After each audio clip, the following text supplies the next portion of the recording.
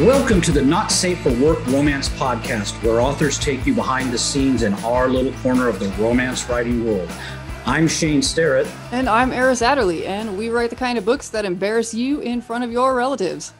In this episode, we're very excited to have Measha Stone with us. She's the USA Today bestselling author of the Reluctant Bride series and Mafia Bride series of dark, spicy romances, among many others. We're going to be talking to Measha about her books, about what got her started in writing romance in particular, and we're going to learn about the path she's taken to get to where she is today. We'll get some insights on Measha's writing style, what drives her as an author, and what we can expect to see from her in the future. But before we get to that, yes, welcome, Miss Stone. Before we get to that, I think that our listeners really have one thing that's on their minds more than anything that might have to do with your quote unquote writing career. And of course, I'm speaking about the current political scandal that you're involved in there in the Chicago area, Buttgate, I believe they're calling it. You want to explain Buttgate? Yeah, I want to have that explained as well. I don't know what that is. No, I think that's what I would like. I think our listeners would like to hear about that too. How did you get involved in Buttgate, and exactly what are you doing to extricate yourself from this very sordid political scandal you've involved yourself in? Why would I want to get out of that scandal? Like, that sounds like an amazing thing to have happened. Like, that would be silly to not. I'm sorry. I don't believe you're taking this as seriously as you should be. You sound as if you think this is funny or. It's called Buttgate. Why would that's amazing. That's like a stepping stone. Why would I want to get off? No.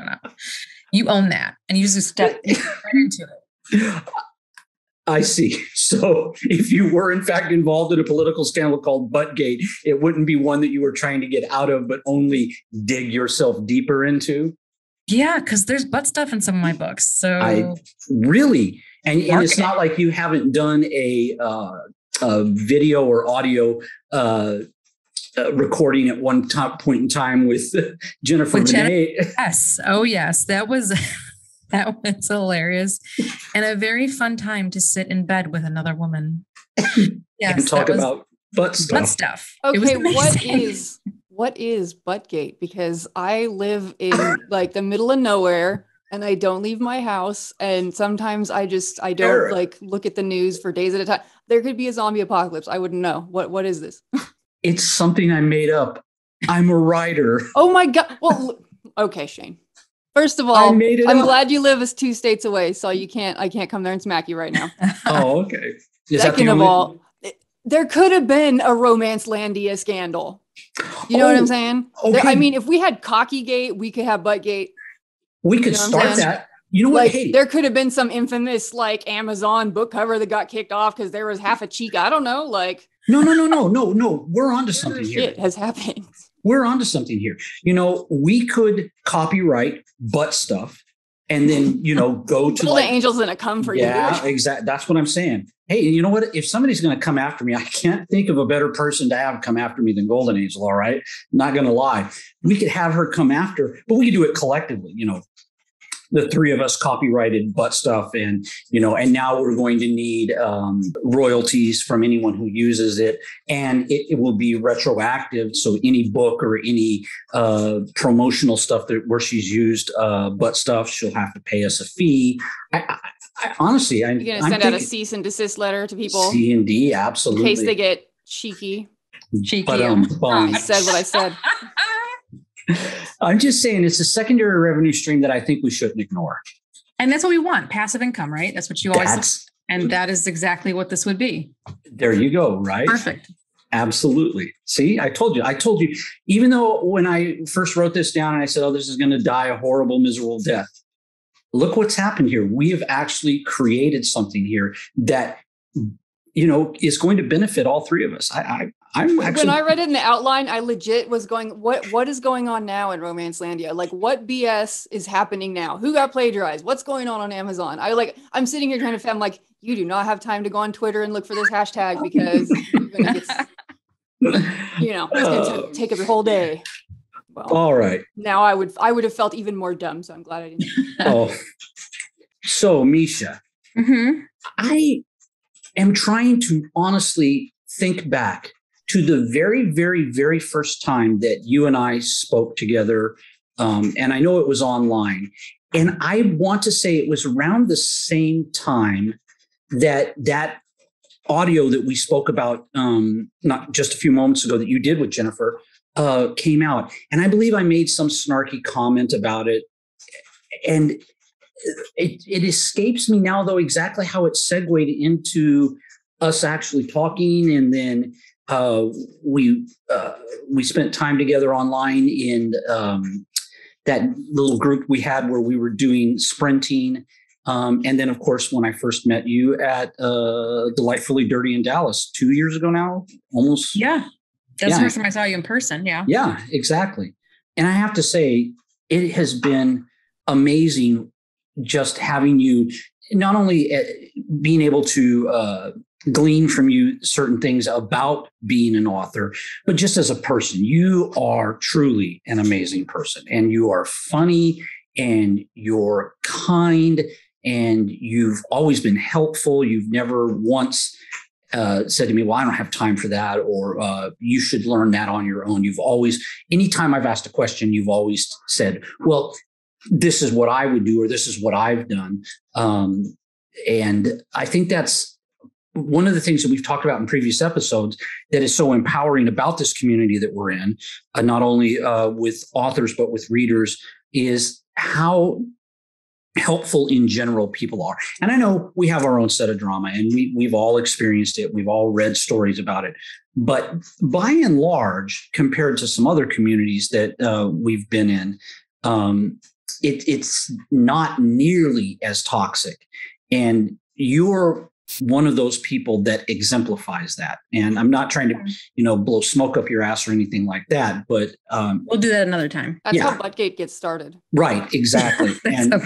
And we can take care of that sort of business offline. But it's true. It's you are one of those people that really, to me, makes being a part of this community such an incredible thing.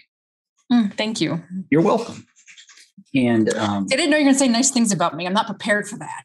Oh, this is like a weird, like Dom version of torturing a person that has like self-esteem issues. Yeah, it totally is like that. Like, wow, this just gets better and better. Which, by the way, well, I'll save that for later. But I have something like that in line for a certain Dom in my versus already known. But anyway, let's move on.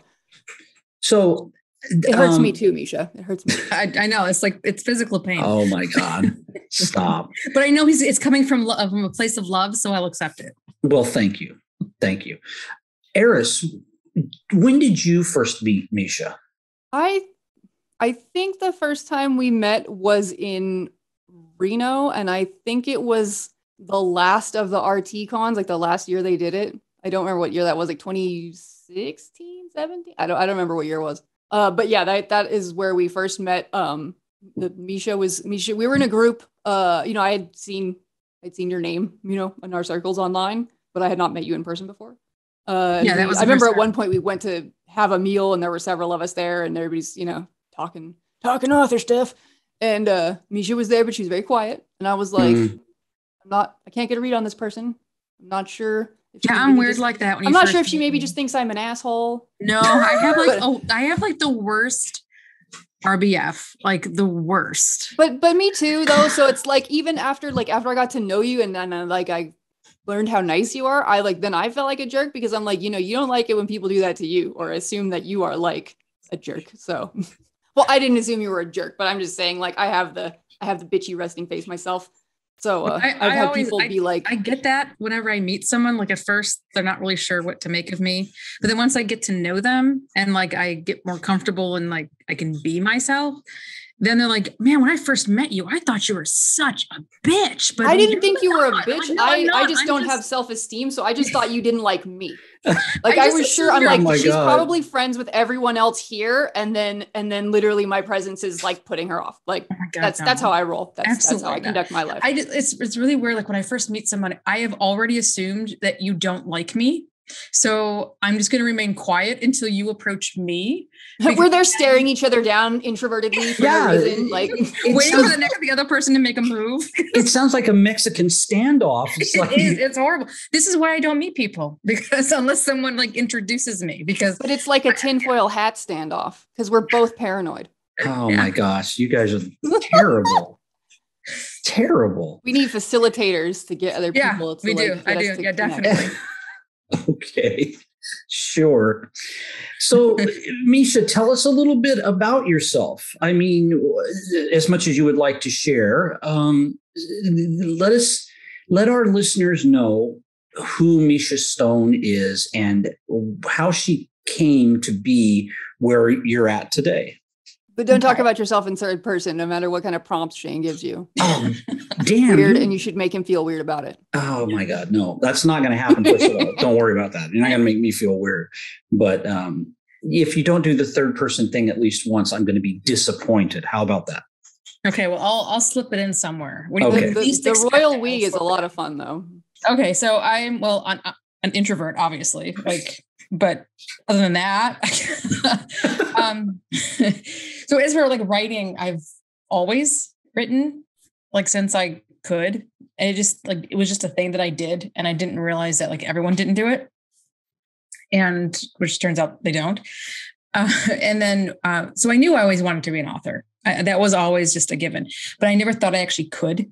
So I would pick other things to be like, what are you going to be when you grow up? Like, well, I want to be an author, but that's not going to happen. So I'll do this instead. And so I had several lives before I actually started to like publish things. And when I started publishing, it was kind of like, well, I'll see what happens. And it kind of worked. It's like, okay, well, I'll do another book and see what happens then. And that kind of worked too. So then I just kind of went with it and I had a little fun doing it. And now it's gotten me like here, but also like you said, Shane, like the romance world with other authors is so generous with information and with helping. Mm-hmm. And like, you don't get stonewalled. You don't typically get lied to. I mean, there's always bad players. Always there's a bad player somewhere, but in general, you're just not going to come up against those things. So it was very, I don't want to say easy, but it was easier because I was able to ask people things and they were happy to help. Yes, exactly. So people feel like people are just zealously guarding things like, oh, this is my personal secret and no one can know because only I can sell books. And there are other genres where that is like so cutthroat. Like they will absolutely not, they could cover their papers. Like, no, you can't look at this. Too bad for you if you don't know. And it's not like that with romance. So, but like my downfall was that, you know, the introvert part and never really good at talking to people that I don't know. So that was hard. But once I got going, I was okay. Well, let me ask you this. Because you mentioned it, you said you've always written, like from an early age. I'm assuming that's what you mean by that. But did you keep it to yourself? Did you share it with, anyone, or was it like hidden diary sort of thing? No, I did. I shared it with, I remember showing my mom a story when I was really little, and it was a dark story. Imagine me and writing something dark. And she was like worried. She was like, you can't show people this because they're going to think that like bad things are happening to you here at home. I'm like, that's not what I'm writing about at all. Like, it's not a diary, Mom. It's a story. She's like, yeah, but people are going to think bad things. I'm like, okay. So I just didn't show anybody those things. But I did show her, I used to show my sister some stories that I wrote, but sometimes I just kept it to myself. So, but I did share it with some people, like they knew what I wanted to do. Like, so that was when I was in high school, I wrote a book in high school. My mom had gotten me into reading historical romances, and that's when I had gotten like really like the romance bug. So I had written a book and I needed it printed out, and we didn't have a printer. So I asked my dad to take the disc, and he took it to, I don't know, whatever store there was around that time to do those things. And he came home with it, and it was all bound and everything for me. And he's like, you wrote this? Cause it was like 400 pages. I'm like, yeah. And he was like, your dad has no idea you're actually up to stuff. Yeah. He's like totally flabbergasted. He's like, okay. And then, he found in the newspaper, this is kind of a little bit off topic, I guess, but whatever. So he found like there was a poetry contest and he told me about it. He's like, you should enter this. And I'm like, well, I don't know. And he's like, what's the worst that happened? I'm like, well, okay. So I entered it and it turned out to be one of those scams, one of those like, contests where like everybody. Then they want to charge you for the thing when it comes out or whatever. Yes. So when I got the letter and it was like, oh, you won. I'm like, oh my God. And I'm like, look at this. And then as we were reading it, because he was reading it with me him and my mom. And then when I got to the paragraph, we're like, and if you want a copy of the book that your thing's going to be in, it's $30 plus shipping and handling. And I was like, oh. And then I could just see their faces too. They were like, oh, it was, but whatever. But yeah, so I did show people. So like and I still have that book somewhere because they did buy it for me that I imprinted in there somewhere. But do you feel that the two things that you were just talking about, like one, when you had shown your mom some of your early work and it was dark and your mom was like, oh, don't show people this outside the house. They're going to think, that you're drawing on, some sort of your own darkness that's going on and be worried that like weird crap is going on in the house. Between that and then stuff like you were very excited about this other situation. And then you kind of found out it's one of those things where they're just trying to get money out of you. Like, do you think as time progressed that those were hurdles to going back into it because you had like two like kind of negative experiences there, like, or that didn't really stop you? Well, it didn't really stop me too much. Like the dark stuff, like I was like, well, whatever. I know what's in my head isn't normal. Like normal, because I think I was like 10 and I'm like, and I knew 10-year-olds weren't thinking the way I was thinking. So I already knew that. I was very weird as a child. I was a complete weirdo. So like I feel you. I was comfortable with that. Like I was completely weird. But the poetry thing, I think that did impact me a little bit only because it kind of opened my eyes that there are people out there that just want to screw you over. And I kind of then figured, and I think that's where I got into my head, like, okay, I'm probably never going to actually become a writer, but I still want to write because I like it. But I think that started the seed of like, it's not going to happen. I know for me, it would make, I would be, and I saw stuff like that, and it would just make me be skeptical of everything now. You know what I mean? Like anytime there's anybody like presenting any opportunity, I'm like, well, where's where's the thing going to pop up to be like, oh, okay. When's the other shoe going to fall here? Right. Exactly. Yeah. Now, did you at any point utilize, with some of the other people that we've talked with and Eris has experienced this, did you go the literotica route or adult fan fiction or any of those kinds of I didn't know what any of those things were until Livia had mentioned it, Jen had mentioned it, and I was like, what are you guys talking about? And then because I'd never heard of it. So no, I didn't. But I think that's like a really good thing, and I wish I had, because I would have been able to build an audience before I started trying to publish, and I would have been able to get really good feedback. Although I know literotica sometimes can be pretty brutal, I've heard. Yeah. It can, because they allow like Amazon, you have to have bought like $50 worth of stuff to leave a review. You know what I mean? Or literotica, you can be anonymous, not even logged in, and the anonymous people are usually the worst because, I can hide behind, you can't click on my profile and send me an email. You know what I'm saying? Like, right. Yeah. So those people can be assholes, but I will say from my experience, it did help me develop a fairly thick skin for bullshit, for people just being cruel to be cruel. You know what I mean? Right. Like, I don't like it, but I feel like I'm more hardened to that kind of stuff than if I had not been writing there first. I still put something up there once in a while. I put something up there last year, just short thing, but it's like, it's kind of a reader magnet because people, I like 1,500 people that follow me on there. So they see something and then they go to my profile and it's like, oh, well, they have other stuff on Amazon. Let's go see. Like, those are great places to start. And even like when you're trying to try something new, like I've thought about, like, there's stuff that I want to try writing. And I'm like, well, maybe I should do something like that. Go to Literotica or some of these sites and just play. Like, it's almost like a safe place to play. Like, I don't have to put like any money towards it, any marketing towards it. It's just a playground. Maybe if I treat it as a playground, that would be a good place to go. I just haven't done it yet. And you could do it under an alt name too, if you wanted to. So you don't have to worry about whether or not this appeals to your existing audience or whatever.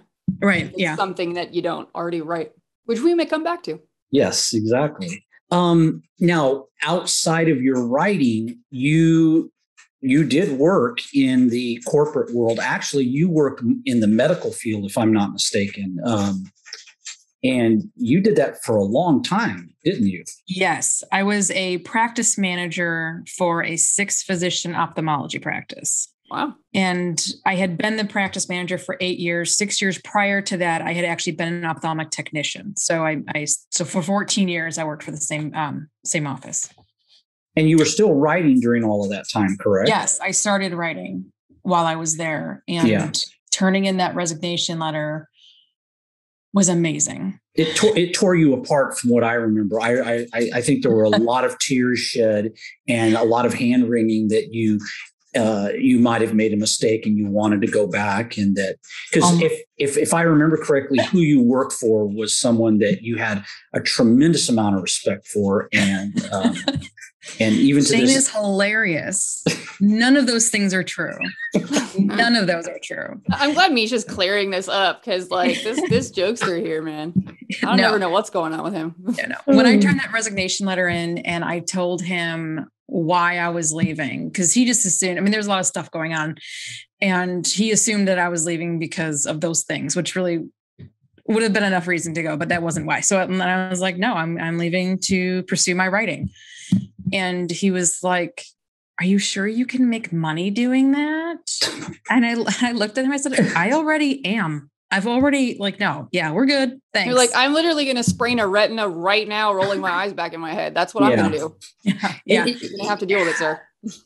Yeah. And it to me, it's when I hear other authors talk about that, because, it happened like with Golden and it happened with Jennifer.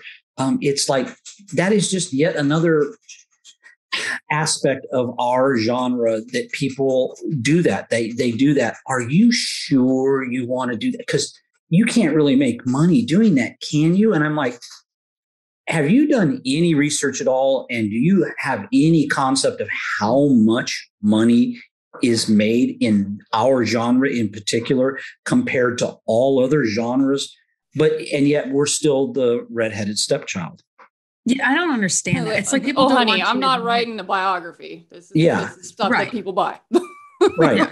I don't understand. I'll never understand that. Like they turn up their nose at it. And I've kind of taken to the attitude of like, I don't care what you think about that. Like, I love reading it. I love writing it. Like, I didn't ask you to enjoy it with me. If you don't enjoy it, read what you want to read, but whatever. But right. And sometimes I think because when we have day jobs, a lot, for the most part, I mean, we may have some work friends that we open up to more, but a lot of that stuff is, private and outside our work life. And especially if it's the kind of stuff we write that's got a bunch of sex in it, we don't really talk about that at work. So when the "this is why I'm leaving" comes out, like, a lot of times the people did not know that you were doing that, and had been doing that for a long time. So it's like, it's not in their head that, oh, this person does this also. So they probably in their head are feeling like you just decided to do this 5 minutes ago with like no lead up or something. Well, it was funny because my staff knew that I was writing. They knew that I wrote, and that eventually I was hoping to do that full time. So when I did give my resignation, well, they were not happy, obviously, because like I said, that place was kind of a mess, and they was going through some changes that were just going to be horrible. So they didn't like that I was leaving because somebody else would be coming in and all this stuff. But when I told them why, most of the reactions, almost all of them were, I really don't want you to, and I'm angry that you're going, but I'm really glad that you're pursuing your dream. So that was also very helpful to have that support, because he doesn't know anything about anybody that worked for him. So his opinion really didn't matter to me. But it was also funny. I actually enjoyed this quite a bit. There was a consultant group that at the time was like combing over all the stuff in the company. And when I resigned, they called me for the daily like browbeating, and then they hadn't gotten my email yet about my resignation. So they were going on and on and on. I'm like, I'm sorry, did you not get my email? And she was like, and she's like, no, I didn't see anything from you today. I'm like, I sent it first thing this morning. I'm resigning. I gave him a 6-week notice, which I thought was pretty fair, but good Lord, that is fair. That's more than fair. Right. And my woman, hiring a manager is not like, They really, well, anyway, they're a whole mess. Even with that, I had to hire my own replacement. I had to put my own ad out. It was just a mess. But anyway, so she's on the phone with me and she's like, well, so are you going somewhere else? And I said, no. And I told her, I'm going to pursue my writing. And she was like, well, let me know if you ever get published. Oh, wow. And I just sat at my desk and I just leaned back in my chair. I'm like, oh, my sweet summer child. I'm already published, but thanks. And she's like, you are you on Goodreads? I'm like, yes. And so she's like, can I have your pen name? I'm like, yeah, sure. So I gave it to her and she looked it up and she's like, people actually like your books. I'm like, wow, look at that. Yeah. Who'd have thunk it? Yeah. I don't exist only in a vacuum in this office. Right. Yeah. Quite satisfying that one was. Like she was like, do you know Goodreads? Yeah, I do. Like, unfortunately. Right. Yeah. And I know Amazon. And, yeah. It sometimes amazes me that, people feel like they're going to say something like that as if they're going to save you from yourself. Right. Oh, I don't know if you should do that. And it's like, really, you're that disconnected from the reality of what I do and what I write and what a good author is capable of in this genre. Thanks for your opinion, but I think I'm going to stick to my guns here and do what I want to do. Right. I'm always kind of amazed some of the, I don't know what incorrect impressions a lot of people have about being an author, like for a living. I recently, there was someone, I was getting my nails done because I'm a pretty princess, obviously. You're a princess, you're a queen. There you go. That's what I tell my husband all the time when he calls me princess. I'm like, no, I'm a queen. It's different. But the lady that was doing my nails, like she was asking me, what did I do for a living? I was like, oh, I write books like fiction. And she's like, oh, see, there's other clients in the thing. And she says, oh, see that guy over there? He comes in here all the time. His life is really interesting. You should talk to him. You should write about his life. And I'm just like, no, I write fiction. Like, I don't really like do biography or that kind of stuff. I'm just trying to be like politely, like, that's not really what I do. She's like, oh no, he has a really interesting life. You should talk to him. And I'm just like, I just kind of like segued out of that, but I'm just like, one, you're not hearing me. But two, I'm like, it's not like really interchangeable like that. You know what I'm saying? Like, just because I write romance, it's like not all writing is interchangeable. I'm not going to turn around tomorrow and become like a sports journalist and it's just going to be just a smooth transition. But it kind of cracked me up. I'm like, why would I just write a biography of a random man in a nail salon for no reason? Oh, you're a writer. Write this, write that. Like, no, it doesn't. There's some things like there's no way. Like I could not do a nonfiction book. I probably could, but it would depend on what it was. If it was something that it was like I cared about, my area of interest, I probably could because I'm very pedantic. Yeah. Well, this is a great place to segue into our next topic that we'd like to discuss, which is your books. So how many books have you published to date, Measha? Over 30, I think. Okay. I'm at. Hot. And I know at the very beginning, Eris mentioned a couple of your series, the Reluctant Bride series, the Mafia Bride series. Mm-hmm. The one that I read was was it called the Chicago series or what? Windy City. Windy City. Thank you. Yeah. Thank you. So you've got several series out there. Do you feel like you can be pinned down to a certain niche, or do you feel like that's something that you chafe against, or what the term that we often hear used is, do you have a lane and do you try to stay in your lane, or do you just write what you want to write? I'm kind of a mixture. Okay. Like when I try to think about like, what do I want to write next? Like whatever is striking my fancy is really what's going to happen. And then I try to figure out like, well, is that really something that people that read my other books, are they going to like it? That doesn't mean that if I want to write it and the answer to the second part is no, doesn't mean I'm not going to write it. Like I probably still will because I first write for myself. Okay. But I also try to stick somewhere in the realm of like, this is what people are going to enjoy. Luckily, usually what I like to entertain myself with is also entertaining to a lot of other people. So I don't have to, but like, if there's a book that I want to write and I'm like, this isn't my normal thing, I'm still going to write it. Like Dolly, like that book is not my typical book, but I had to write it. Like it just wouldn't leave me alone. So I had to do it. That actually was going to be one of the ones that I brought up was Dolly, because I was fortunate enough to alpha read Dolly, and it was, compared to the Windy City series, a departure in many ways.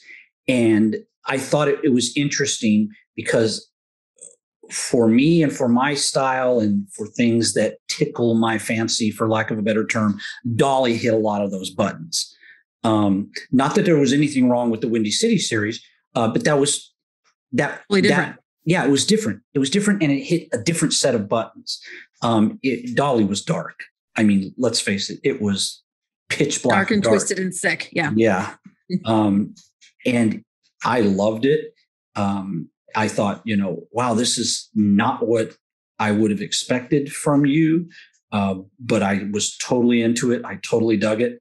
And I was just curious because, again, through your body of work, and I may be oversimplifying this, but I would more, I don't want to say classify, but what I've read of you, I think more of BDSM, okay? Dominance and submission. And Dolly, I guess you might, in a very twisted way, call that a dominance and submission, maybe master slave, but it was just so dark and so deliciously good. Yeah, I really love that one. And that one was totally different. Like all of my other stories are basically contemporary romance with BDSM or like some form of dominant and submission in it. Right.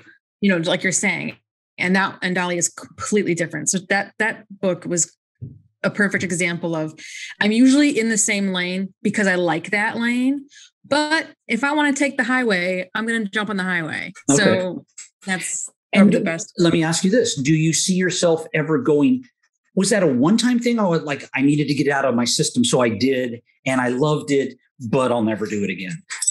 No, I do want to get back on that and into that. I like thrillers. Like if I'm not reading romance, I read thrillers. Like that's my second go-to. So I would love to write thrillers and like psychological thrillers and those types of things. But I find with that, I really have to be in that mindset. I can't be doing anything else. Like when I was writing Dolly, I wasn't writing any other story. I wasn't editing any other story. I wasn't marketing anything else. I was all Dolly all the time. And in order for me to do another book like that, it would have to be the same situation. And I just haven't gotten that spark yet. But like I have ideas and I'm like, oh, that would be really cool. And that'd be really twisted. And oh, that's a good twist. But it's just, I have to get my head totally into it.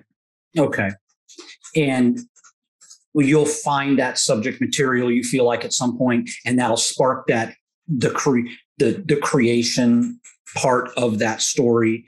And then that's when it'll take off. Is it that kind of thing? Yeah. You're just like waiting for that particular, oh, there you go. That's what I want to write about in that twisted, dark, delicious way. Yes, exactly. Okay. So we were talking about you finding that story arc, let's say, or that story idea that's going to prompt you to want to write that kind of story. Another one like Dolly. Right. Yes.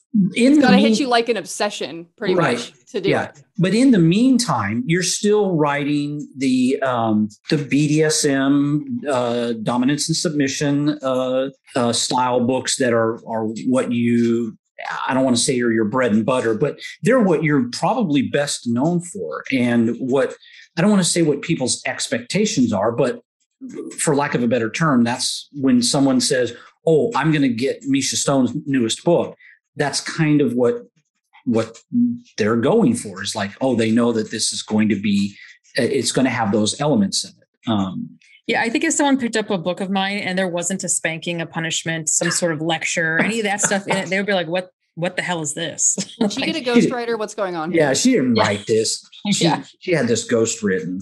But there's nothing really wrong with that. I mean, well, I guess maybe a better question is, do you feel like that limits you in any way, shape, or form? Or I mean, you're writing those books, and I assume you enjoy writing them. You're not just doing it, as a, well, I got to get some words on a page, so I'm going to slog through this. I primarily, first thing, and I've always been very upfront with my readers, with everybody, I write for myself first.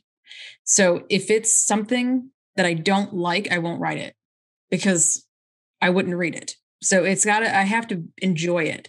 Which is probably why your books are great, because people can feel the love that went into it. They can feel how much you were absorbed in it. I feel like I can just feel a vibe when an author just doesn't care anymore about a series or a book. You're just like, I don't know that they gave a crap about these characters. Yeah. And we've all seen that happen. We've all experienced that in some fashion or another, where, that phoned in, you're reading this book and you're going, okay, that she clearly phoned, or he clearly phoned this in. They were not invested in this story. I remember the first time I read a story like that. It was it was a big author, a huge author, and I had read like almost everything in her catalog. And I read the book, and I don't remember what book it was, because it was a long time ago. And I remember my mom had read the same book, and so it must have been a historical romance. And I asked her, I'm like, did you like that book? She goes, oh yeah, it was good. I'm like, it kind of felt like she had a deadline, or like she had a contract, like. Because when you get a contract, from what I hear, I'll never have one, but like they'll sign you for like 3 books. And it felt like this was the 3rd book that she had to give them. And since it was like she had to write it. Yeah. And I remember thinking, I'm like, I never want to do that. I never want to do anything that's not going to be fun for me, because I could hug you so hard right now. It's my imagination hug you. world, and I say what happens. Yep. Because I had that exact same feeling. I read some books. There were, a famous, well-known author, probably most of us have read stuff by. And, for 3-ish books in the series, they were pretty, I remember getting to like 4 or 5, and I'm just like, I really feel like this author ran out of things to say about these characters, but the publisher is like, no, you need to give us more books in the series because they sell and make everybody a lot of money. And so I felt like the author was like having to just invent drama for these characters. And it felt manufactured. It felt like, there could have been a period on this. There could have been HEA and we would have been cool. But it's like, oh, now I got to come up with something else to go wrong to. Yeah, to push these characters through yet another. To make these people be upset or conjure a different love interest situation or whatever. And I like you just exactly just said. That's why I want to hug you so much. Is like, I don't ever want to I don't want to make any reader feel like this author is just phoning it in because they feel obligated to. Right. And then people go, oh, I want more of, there's a couple books from me infamously that people are like, write another one like this. And I'm like, I don't have anything more to say about those characters. Like, I'm so happy you love them so much. It makes me so glad. But like, I just don't have anything else to say. And I don't want it to feel crappy and cardboardy. But that's it just because people want it. It won't be as good as the original. Yeah. But that's kind of the height of compliments is when you've written a book, and I know exactly which book you're talking about because I've been, as a reader, I'm that guy. I'm that guy that's like, oh my God, I wish you would just bring back Bill and Christina. And it's like, but you're right. If I get some, sure, if wild hair one day that like I have an idea and this will be like a great second book. I'm of course I'll write it. But like as of right now, right. My brain can't think of anything to like, and again, I don't want to try to force it. Right. And it'll be crummy. We all know how our readers are because, and like in my case, I'm one of them. We want the stuff that made us have all the feels and we want it right now. And why the hell can't you just pound out another bass backwards for us? You're a writer monkey. Sit in front of that keyboard.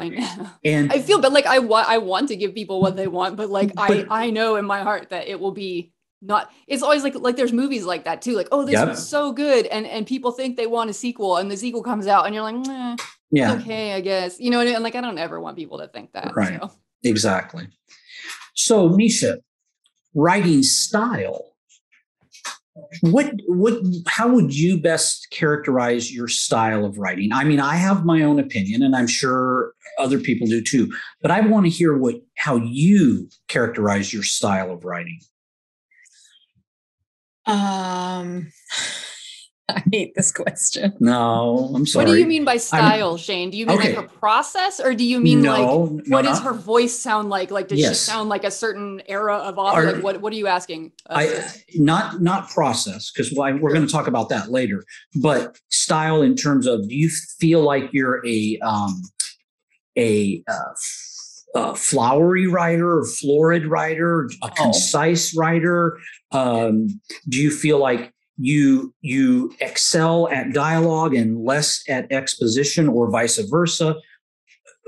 What parts of your writing do you feel like this is where I'm super strong, and this is why I write my books tend to be very dialogue heavy, let's say, or exposition heavy, or whatever, that kind of writing style? I mean, every writer has that about their style. I mean, some writers, the dialogue is what drives their stories. And you're like, when these characters are talking, it literally feels like I'm sitting in a room with them. And writers, the descriptions of the world around them that they're building for you are what draw you into it. Not that their dialogue can't be great too, but one typically is more pronounced than the other. And that's what I'm asking you, Measha, is how do you see yourself? I'm probably more bare bones, where I think, and I guess if I have a strength, if I have to say I have a strength, I think it's my dialogue. I tend to have more dialogue than, like, I have no flowery prose. I can't do it. I love it. Like yours, Shane. I love it, love it, love it, love it. And I get very, very envious. And like, I wish I could do that.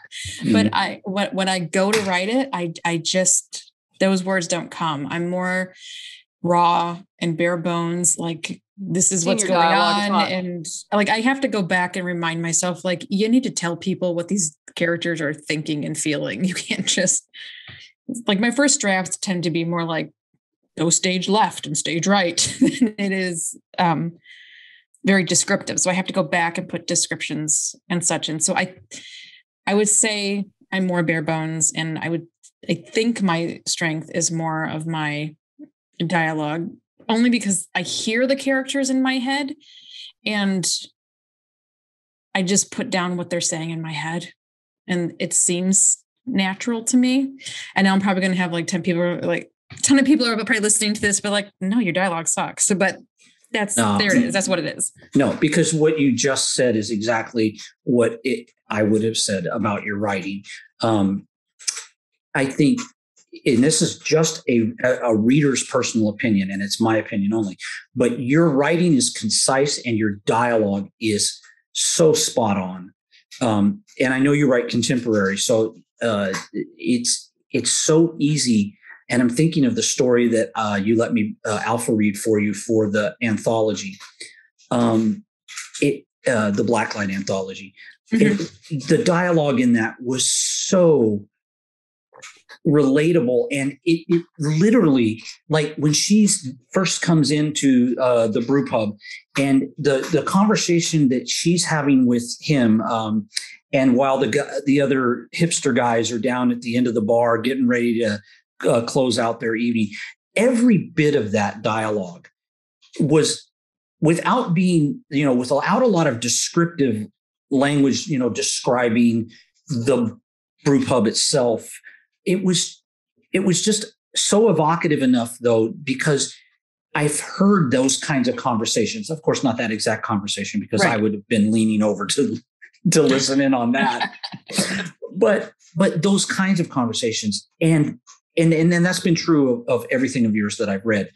The dialogue drives your stories for me, and I don't necessarily need, nor do I want, because of you as an author, when I know what I'm going into when I'm going to read one of your stories, I don't necessarily want a lot of that flowery prose.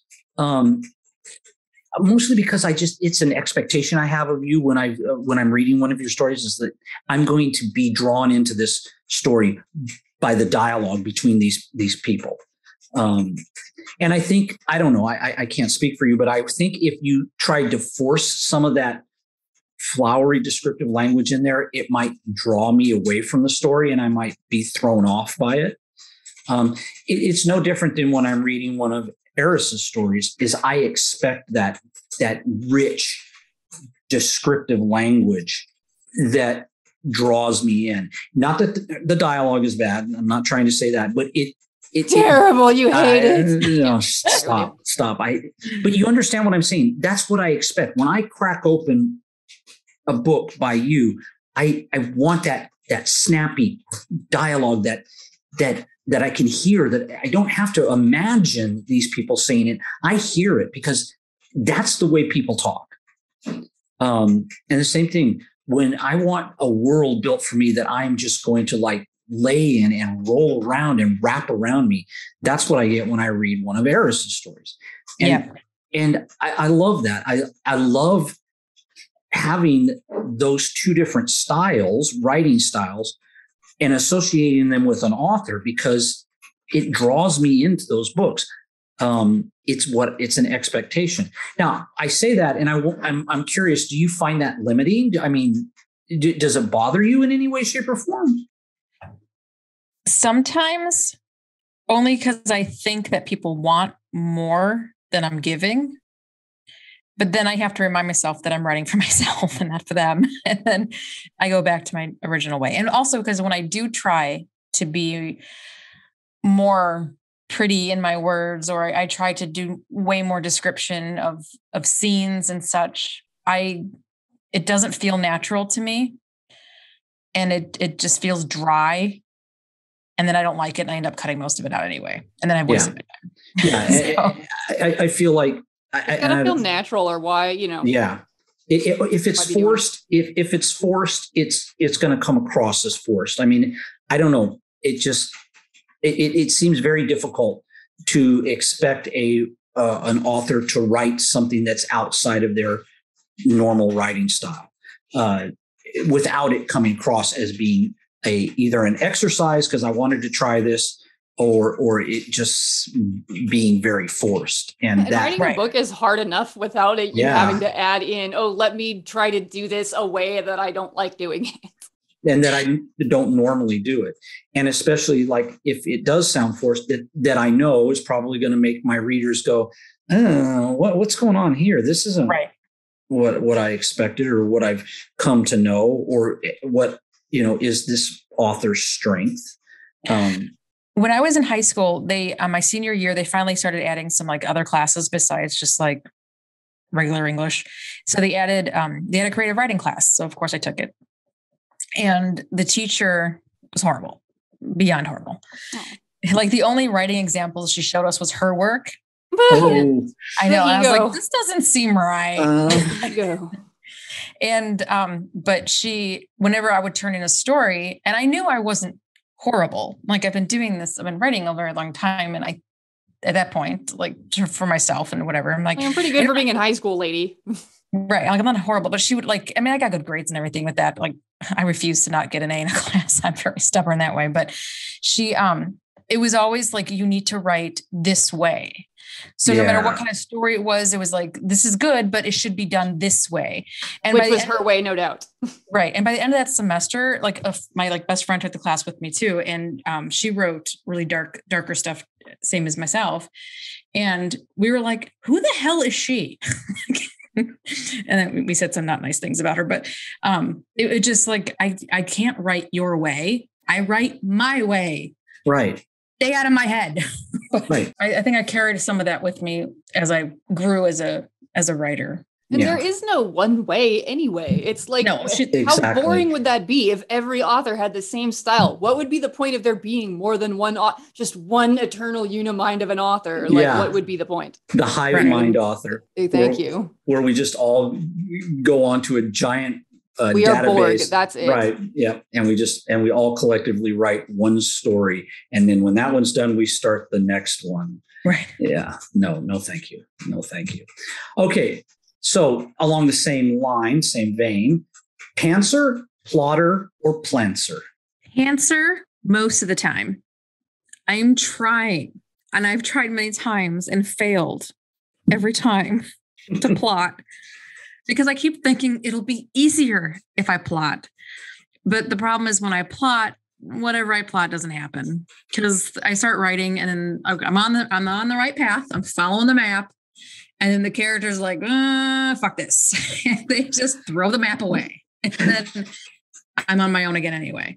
Right. And so for anyone listening right now, this is your first episode with us and you happen to not be an author and you're like, what is this pantser of which you speak is a shortened version of an expression as writing by the seat of your pants, as opposed, as you go along, you're developing the story versus someone who's a plotter, makes a whole outline first and then starts writing the story. And the other word Shane said there at the end, plancer, is someone who's kind of a hybrid. I think most people would know this, but you never know. Some of Measha's readers might listen now and have never heard us before and don't listen to all this author talk jargon. I've heard other authors talk about who are pantsers talk about if they try to plot the story, then the story stops talking to them. It's as if when you sit down to write and you start engaging and actually writing the story, it's like a movie reel playing in your head. And I guess it's more energizing for a pantser if the movie is playing for the first time and you're like almost discovering it, like you discover the story when you first watch a movie. Whereas with a plotter, you've already you're the director, you've plotted it all out. You know where it's going to be at all these different beats, and you're just writing to get to that last scene. I know some pantsers have said when they try that, it destroys the story for them. Yes, because if I sit down and I already know every single thing that's going to happen and when, well, then I've already told myself the story. Why am I doing this? Yeah. You know what I mean? Like in my head, I'm like, I've already done this. I've already told myself this story. I'm bored. Move on. So I can't do that. So when I try to outline or I try to plot, I have to be extremely loose. Like I just have to have like a list of like, I just want these things to happen. And then I beg my characters, please let me just have these things happen. I don't care when, and you can determine how. I just please let me get these things in there. That's about as good as I can do now. I love that. The whole concept of your characters sitting inside your head going, no, fuck you. And that happens all the time. I think I'm going to conduct a seminar on doming your own characters. Yeah, seriously. Like, I feel like I'm the only person who does this. And like, I need to start like make a YouTube video or something. Yeah. Because every time the subject comes up, I'm like, what is good? Like, those characters need to fucking obey. I am the Lord of their universe. I am their one creator. And I'm too weak. Need to behave. I'm too weak and then if I don't listen, they don't talk to me. I am completely at their mercy. It's horrible. And you're not the first person to say that. And I find it fascinating. I mean, I thought of myself as a pantser only because I never really plotted outlines to my stories. I just let them build organically. But I never felt like as an author, the characters were dictating to me. But you and other authors that I've talked to literally talk about, if I try to tell them, it's like they're like, oh, is that the way it's going to be? Well, no, sorry, we're done. I'm saying another word. And the stories. They turn their back on you. It's horrible. Yeah. And the stories peter out. It's an abusive relationship. And yet here I sit. Yeah. And so I do truly believe that Eris does need to do that. She needs to have a Doming Your Characters 101 course that pantsers can take, not that it'll help or work, but I mean, it's worth a shot, right? I'm not saying that, like, when I'm even as a plotter, one of the weirdos, I'm not saying that, like, somewhere in the thing, some ideas don't come up where I'm like, oh, yeah, that'd be a good idea if I had this happen. But then after that, I go, okay, where can that be worked in? Can it be worked in with what I've got so far? With what's supposed to happen? And if the answer is no, it's like, okay, well, then it's not getting worked in. Or if it's, like, super important, maybe I'll try to make room for it somehow. But if it's not going to, I'm just, nope, we're not doing that. Or that's out of character for that person. It's not happening. And like, that's fucking it. Yeah. Yeah. And I'm finding myself more and more, and we've had this conversation of not thinking of myself as much of a pantser as I am a plantser, because I do actually do some degree of plotting. But it's still one of those conversations that we have with authors in our community that I just find fascinating. When I hear another author talk about, they just shut up on me, or they told me, nope, we're not doing that. We're going to do this. You wanted us to get together here. Sorry, no, we're going to get together over here, or even worse, I'm going to get together with this character, not the one that you wanted me to get together with. I'm like, wow, you're like, madam, can you not? Yeah, that's pretty crazy. I mean, that's pretty wild. That's a degree and level of imagination that's happening inside your head while you're writing that I truly find fascinating. You are large. You contain multitudes. Yeah. Measha, multitudes. Measha, you're saying is it exactly 30 books, or that's like a roundabout? It's a roundabout. I think you're still shaming both of us mightily. Yeah. With your number of books. Because you are telling us, this is your process. You kind of explore the story as you go. You do write like certain types of themes in your books that are, these are the kinds of themes that you like to write about as an author. Do you find that being, umpteen books in, that to some extent there are certain things that get easier in terms of like, I'm trying to think of an example. Like if you have a certain trope that you tend to like, that you've written, more than one time because it's fun for you and your readership likes it too.